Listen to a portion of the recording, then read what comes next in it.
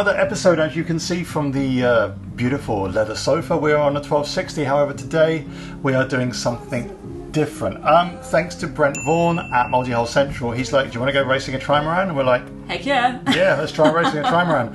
So the weather's going to close in. It is going to be a little bit inclement. But we've got wet weather gear, and so today we are going to see.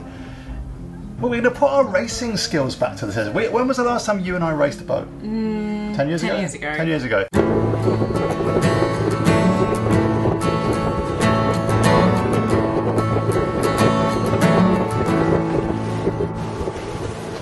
Come on, mate, give us. Nick's got a new toy.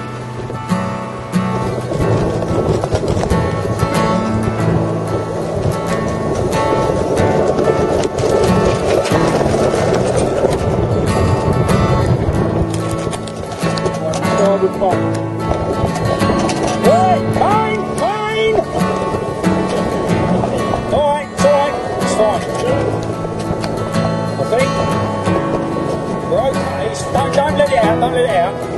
Yeah, release it. Every time I go.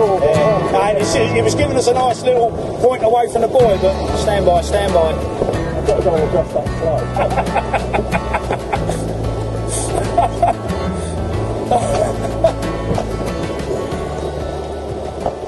And when you say race, I would use that term very loosely. We won. Yeah. We won a cup. I know, we did win a cup, and that was, I think, a surprise to everyone. It wasn't a surprise to me. We were a good racing team. Were we? Yes. We won a cup. Yeah, we didn't take it very seriously. We take everything very seriously. There's 2 boats on the horizon. It's a race. It's a race. So listen, yeah, so today's catamaran race, Trimaran, add another hull. Trimaran racing. I hope you enjoy this. It's 3 hulls on the water. Enjoy. And I'm gonna take you traveling the world. I can love you. Yeah, I'm gonna love you. I'll give you all of what I've got. The fancy finds, baby, I have not. Just gonna love you. Yeah, I'm gonna love you. I'm gonna love you, baby. Cross my heart, hope to die. Bit of a drizzly grey day in Sydney. We are in Port Hacking and we are about to go for a sail on that thing right there. It's a Corsair, what is it, 760. The only racing I've ever done like on a boat has been on our old boat, the one before Ruby Rose, called Rosie Day, which is a 32-foot hands. It's a really nice boat, but when I say racing, I do mean it in the loosest possible sense of the word. And I must admit, I didn't really know what I was doing at the time. I'm excited, I'm really excited. We've got some wind, definitely. I can feel some wind on my face. We're in quite a protected area, so I reckon once we get out into the mouth of the river, it's going to be much windier. Here he is. I'm trying to hide from the rain.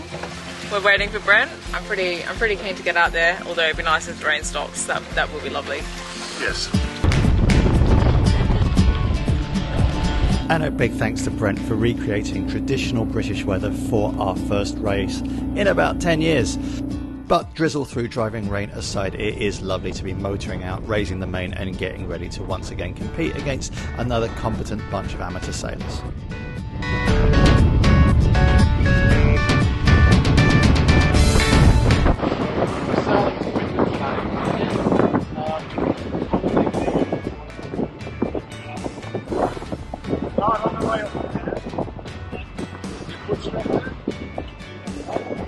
And something that we haven't explained to us is how we're going to have to get out onto those outriggers just to put the weight on the windward side of the boat. That's going to be pretty exciting on the upwind legs.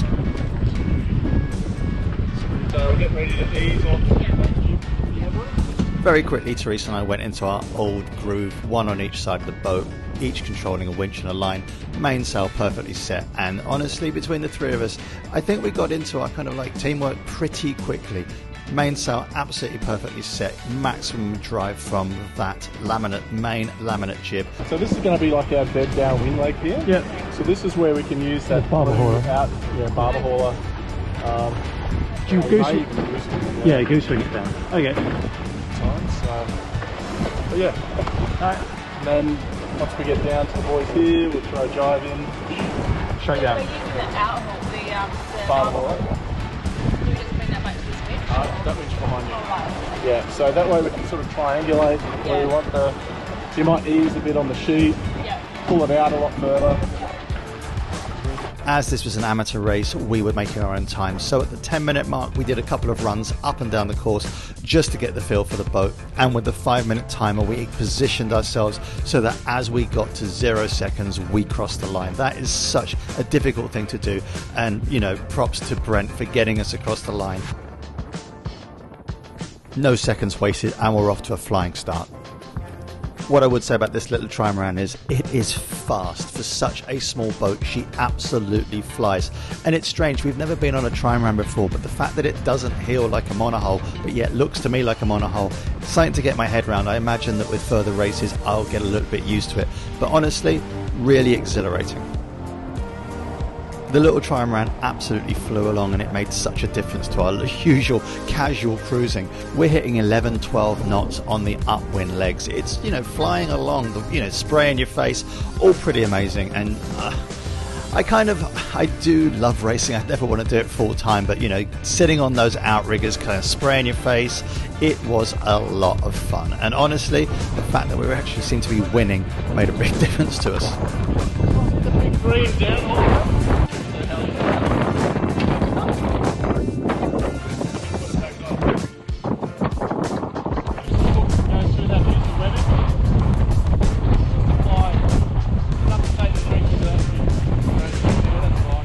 These amateur round the cans races go on in just about all yacht clubs around the world. Whether they're evening races or weekend races, there is no faster way to learn how to sail a boat than to go and volunteer to race in your local club races. And for the last leg towards the last mark, very nice and smooth. I think we came in third on adjusted time. But honestly, for a novice crew, let's call us novices, it was a whole heap of fun. Something very different to what we normally do. And yeah, just a lovely afternoon on the water. And as I've said before, any afternoon on the water is better than an afternoon in the office. So yeah, look, thank you so much to Brent. Really lovely to be out small boat racing again. I haven't done it for about 2 years since I headed back to my home port. So again, something different for you. I hope you enjoyed it.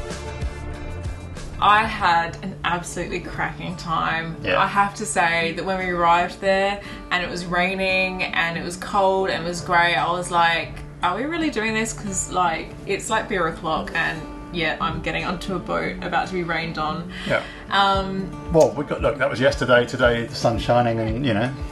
Exactly. But I just had the most amazing time, and I think that Brent, I have to say, if Brent is watching this, thank you so much for offering to take us out. I mean, I know that, you know, you needed a crew and whatever, but I'm sure you could have found someone. Brent was more than capable of sailing that boat single-handedly. That's true. He's a very, very good sailor, actually. Yeah. And you know what? To me, the mark of a man is how well you know, the cut of your jib and how well you sail. And he can sail. So again, thanks, Brent. That was amazing. Would I live on a little Trimaran like that? No. There's, you know, it's a day sailor. It is literally a day sailor that you trailer around. But super fun, super fast. The acceleration is nuts on that. So nuts. Yeah, a lot of fun. Yeah, it was great fun. Something different, not something we ordinarily do. or probably will do again. I would do it again. There you go. And you want, Brent, yeah. I'm your girl. If you want race crew, I will be smoking a pipe and just sitting in a snug, drinking a lovely warm pint while watching her getting splashed. Anyway, hope you enjoyed that. That's again Trimaran racing. So we'll be back again next week with another look into sailing life on a catamaran. So goodbye. Goodbye.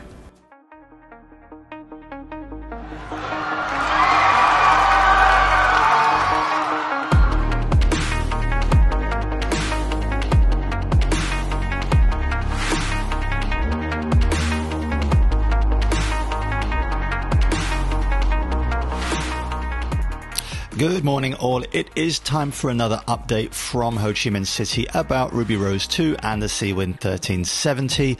These photos were sent to us on the 17th of July, so the patrons got them I think 3 days after we received them. What I want to show you here is the inside of the boat. This is hull number 1, but something I want to really kind of emphasize here is highlighted in pink. This is the new stringer system. It is a grid system and is a very new style of technology. It has been used on high-end powerboats before, but using this as a system rather than the traditional stringers means that you've got a lot of weight saving while maintaining the strength of the boat. And from this vantage point, while we're looking down on the boat, we can also see the black areas far more clearly where they've infused the hull with carbon fibre for strength. So all along, especially on that port side, you can see the black around the windows, all along the hull line, reinforced with carbon fibre, across the bridge deck, and then, of course, that bulkhead. So yeah, all coming along really, really quickly.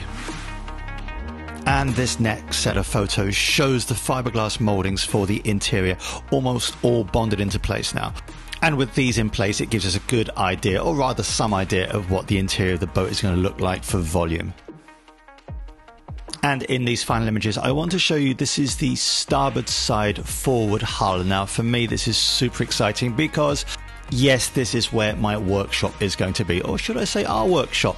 We've been pretty excited since we saw the initial renders of the workshop, but now seeing it actually in the mouldings, and this is where the workshop is going to be, it really does look like our blue water cruiser is coming to life. So listen, I hope you enjoyed this. We will be back with lots more episodes, but also updates on the build of Ruby Rose 2 and the Seawind 1370.